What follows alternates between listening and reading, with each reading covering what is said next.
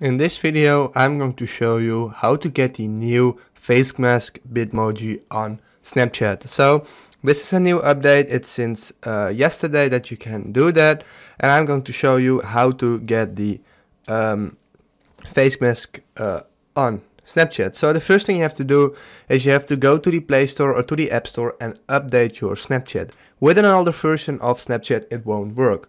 Once you updated it, open Snapchat like I did, and then go to your hit your Bitmoji, scroll down till you see select selfie over here. So what you want to do, you want to select the selfie, and here you can see loads of different selfies. As you can see, here are some face mask Bitmojis. This one, for example, I like this one.